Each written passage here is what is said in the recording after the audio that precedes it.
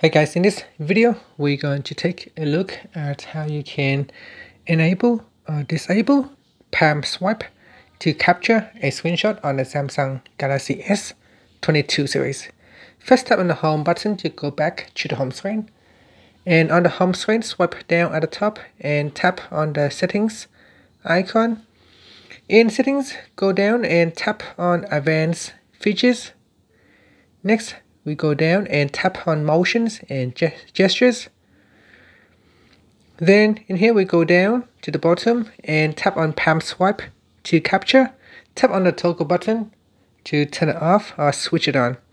Now set that swipe the edge of the screen with your hand across the screen to take a screenshot. So we just swipe it like that, and this will allow you to capture a screenshot. And that's it. Finally, you can tap on the home button to go back to the home screen. Thank you for watching this video. Please subscribe to my channel for more videos.